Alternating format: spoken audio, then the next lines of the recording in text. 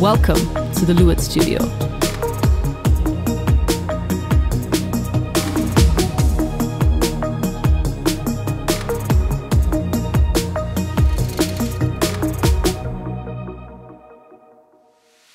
We wanted to have a space directly in our headquarters where we could test our prototypes in a studio environment. This is particularly important before we enter the next stage of development. Together with musicians and engineers, we come up with microphones that allow us to finish our audio projects with less effort, giving us more time to be creative. We constantly like to try out new things here. Like this one time when we recorded drums with this totally ridiculous mic setup. Yeah, that was a bit overkill, but it was fun. We also record the material for our music challenges and mixing contests here. We record upcoming artists, and the cool thing is that everyone has free access to the multitracks on our website. We also do mic shootouts and we produce our videos here. The last thing we want to be is boring. Sure, everything needs to be on point, but it needs to be fun as well. In the end, that's what we are here for, to have fun and share the wonderful world of audio. Fun? Who's having fun? I'm in it for the fame. And I'm in it for the money.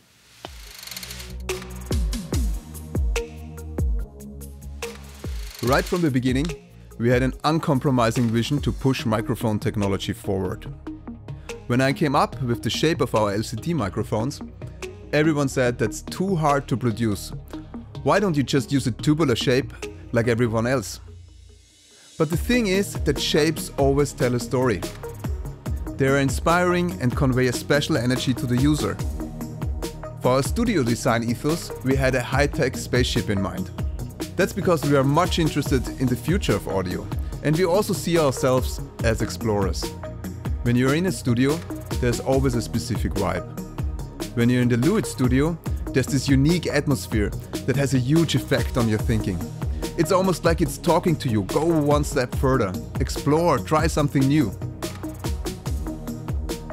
Finishing the studio was very challenging and exciting.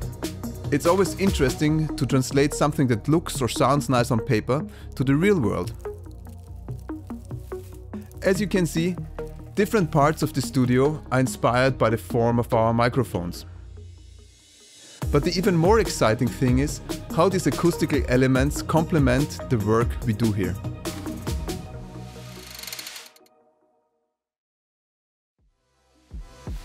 Our room had three main requirements. It will be used as a critical listening control room for mixing, mastering and testing equipment. We also need to use it as a recording space and for content production as well.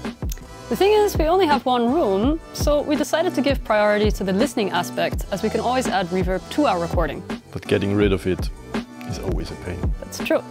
Critical listening spaces or control rooms typically have short reverberation times and linear frequency responses. They try to minimize early reflections in the listening area. Recording spaces, on the other hand, need to sound livelier. They need to have a low noise floor, be well isolated and offer enough space to record a band. We also need to use the space for content creation, which is why we decided for a distinctive backdrop. The room is pretty big, it's about 50 square meters and 180 cubic meters, and when it's untreated it sounds very boomy. The reverberation times are long, lasting up to 4 seconds at lower frequencies.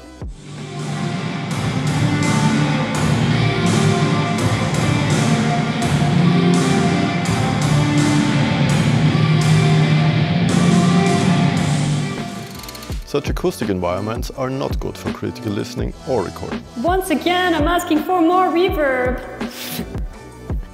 Alright, so what did we do to fix this? So, here we have an example of broadband porous absorption.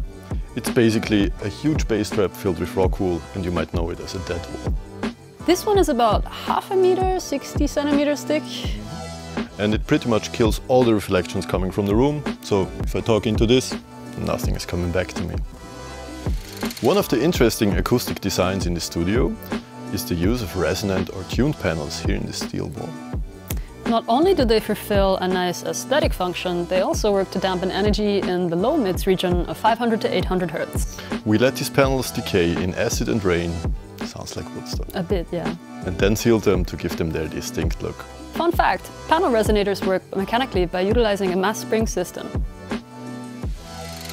Behind these traps, we actually have some panel absorbers in the corners. They also feature a steel swinging membrane. They have a lot more mass than the ones we saw before, and this extends the working range to much lower frequencies.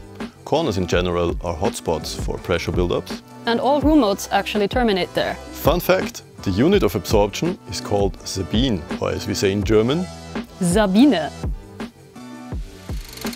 Our diffusorbers utilize both broadband absorption and diffusion. The design is based on the maximum length sequence.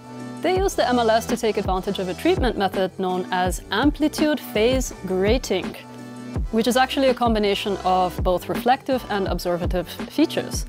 The diffusive element is based on a binary amplitude diffuser model. They are filled with polyester fibers and are particularly effective in the mids and highs. The hexagons have different amounts of open surface area on the front panel to define how much they reflect or absorb.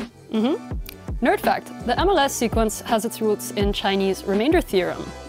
太棒了! After extensively designing an acoustic treatment plan, we thought, why stop there?